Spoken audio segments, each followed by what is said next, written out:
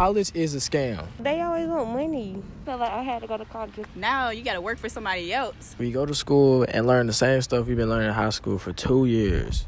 They want money for every fucking thing. And we got to pay for our books. College is definitely a scam. Eligible bachelor, finna get my bachelor's. And if this rap shit don't work, I'm going for my master's. Still scouting hoes on the first day of class. Yep. Well, in the past 2 days, I've been interviewing people, asking them whether they think college is a scam or not. Me personally, I think they are finessing. Some people had to say this. Just because that was the route that everybody said. So like after you graduate high school, you go to college. So As soon as you start, you are immediately in debt. You know what I'm saying? And it's a lot of things you don't know about college. I guess you go to college to see shit like this. Like, what is this? I'm guessing somebody made it. It's art. I ain't gonna waste no time paying for this if I'm not gonna fully do it.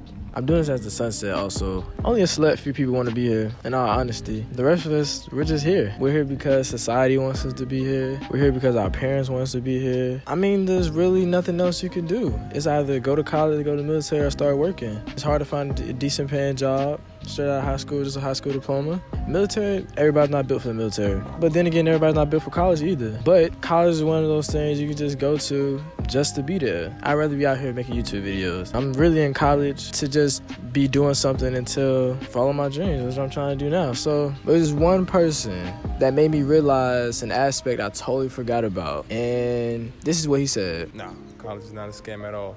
I believe college is very expensive. But I believe it's a place where individuals can grow and really become themselves outside of the financial aspect of it. It's definitely an investment. I went to a very expensive HBCU, cost a lot of money, put me in debt a good little bit, but I was able to connect with a lot of people, a lot of students, a lot of professors, and kind of just find myself and find the path I wanted to take personally. And although I still feel like college is a scam, it is definitely made me to the person I am today. I've definitely grown from being here. I'm only a sophomore, but I'm definitely grown as a person, as a content creator, and I feel like college isn't for everybody. He says that college isn't for everybody, but I feel like if you are mentally stable enough, it can work in your favor.